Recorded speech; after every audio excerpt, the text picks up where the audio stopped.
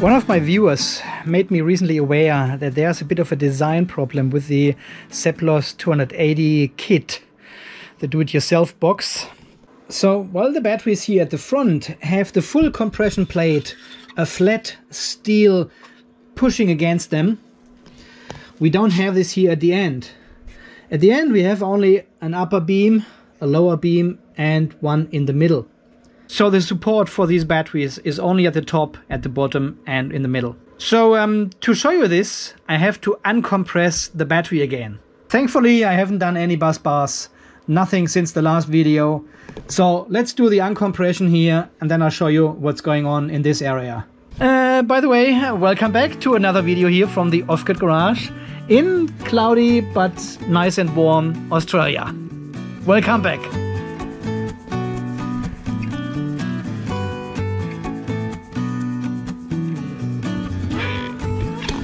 Okay, compression plate is off. Now we should be able to separate these batteries again to get to the very end. We can also have a look at the sticky foam here where the bloated lithium cells are and see how the foam looks like after just a week. Looks pretty straight to me. Okay, so the last one needs to come out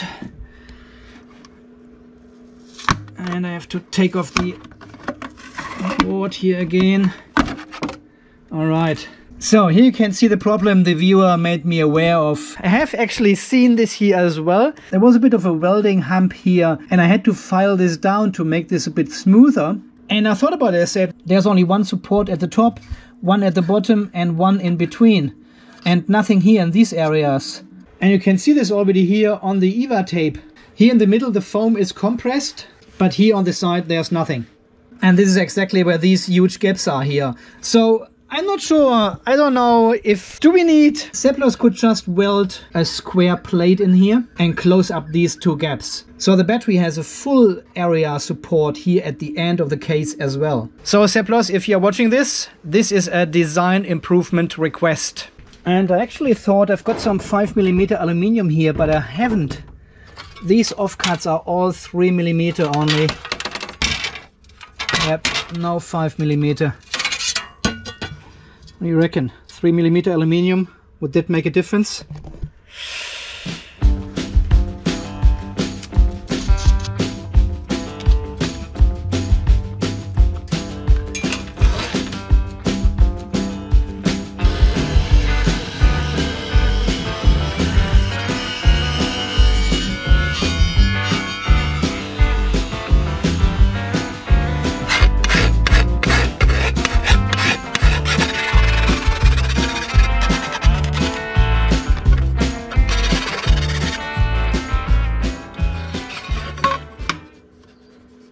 I don't know.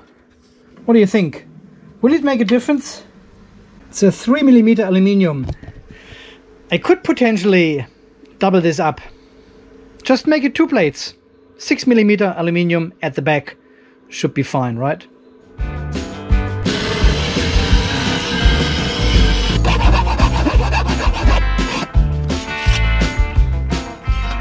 So 1 and 2. So this should give us the necessary support here at the back.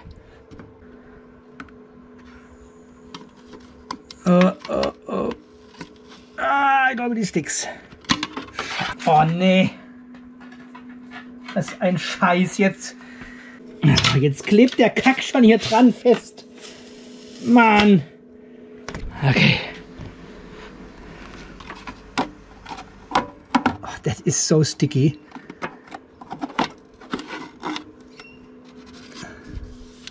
Okay, there we go. Put our cell back in. Push all the batteries back in. What do you think? 6mm aluminium at the back? I think it's a good idea. I'll do 2 more for the other side.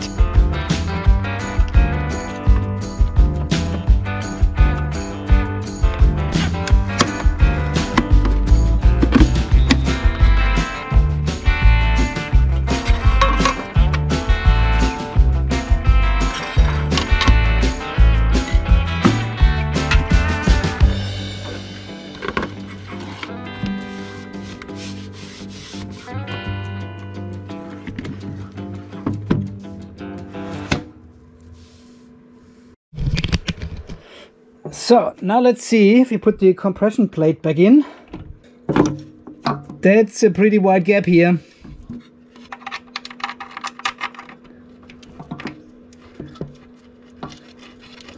That should be long enough. I think the EVA foam in between the cells, they have already a bit compressed.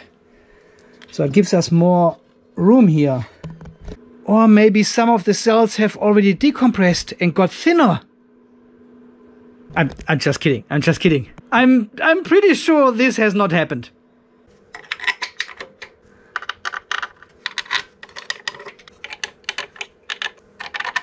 All right, compressing.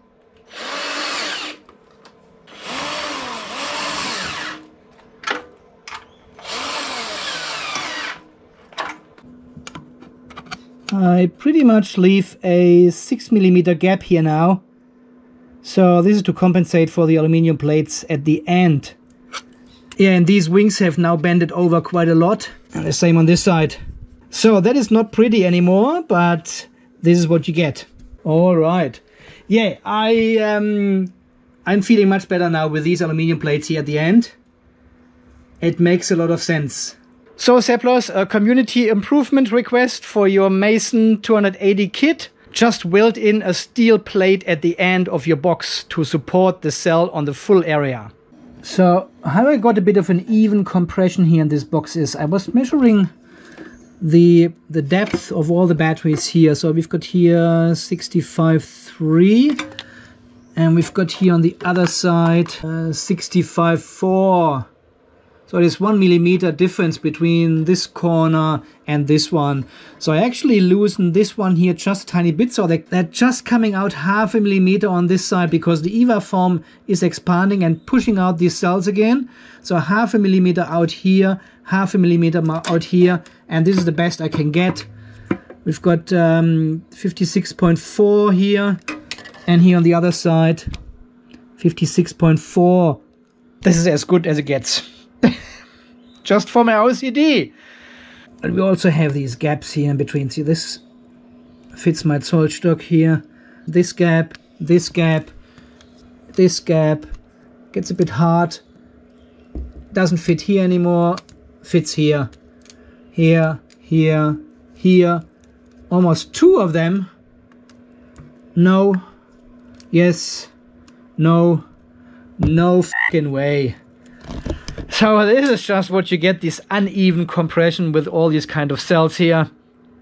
It is what it is. It's a Frankenstein battery. Alright guys, I wanted to get this one done before we actually start connecting the BMS and the bus bars, which will happen tonight.